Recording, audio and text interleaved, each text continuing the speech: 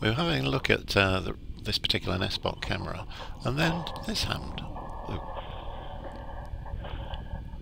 Yep, it's a little bird being pushed out by a hedge pig, and as you can see, he's got the defensive frown, and he's just pushing it out.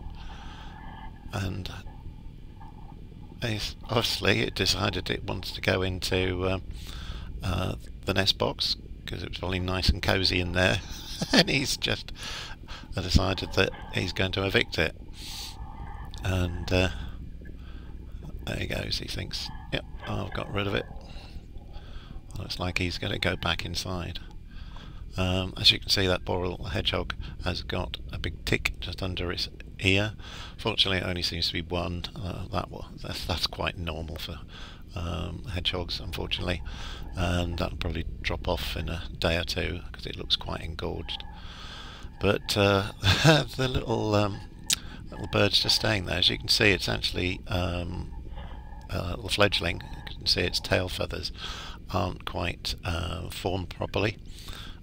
We did look at the footage just a little bit earlier, and we just saw a little blue streak come in. So we're concluding that this is actually a little fledgling blue-tit. Obviously, it obviously went in there to roost overnight, thinking that's a nice little safe place out of the way. Perhaps it can't fly that well, so it couldn't get up into a tree.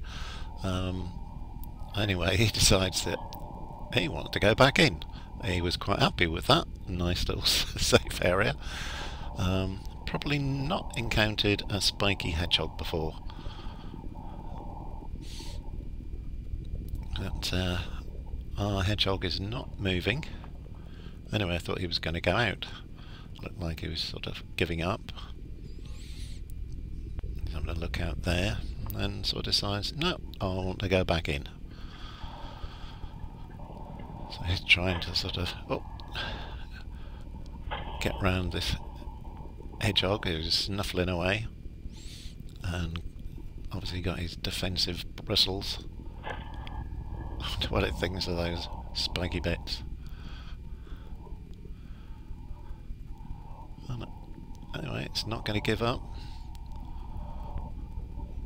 As you can just see the sort of the eye stripe of the blue tit there.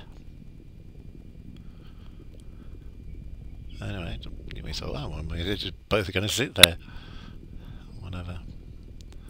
But no, it's thinking about what to do. The hedgehog's not going to move.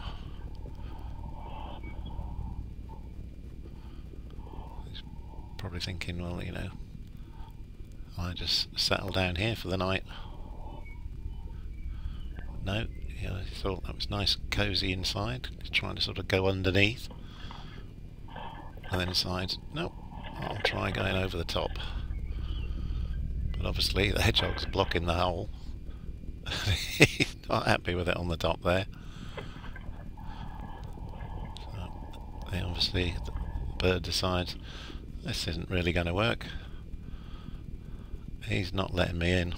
Off he trots. And our hedgehog, obviously sensing that he's gone, he gets out of defensive mode. There's a quick snuffle. Can you see him? Can you smell him?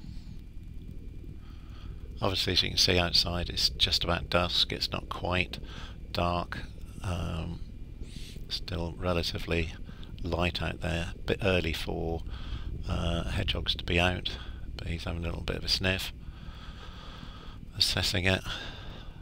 Maybe that's how, you know, what he was doing was just coming out to to assess the situation. Anyway, he's decided to go back in. Quick shake there, and he's going back in for a little bit of a snooze, and he comes out probably, I think it was about 10-15 minutes later when it's a little bit darker. But there you go, that's another unexpected thing we've seen in one of our hedgehog houses.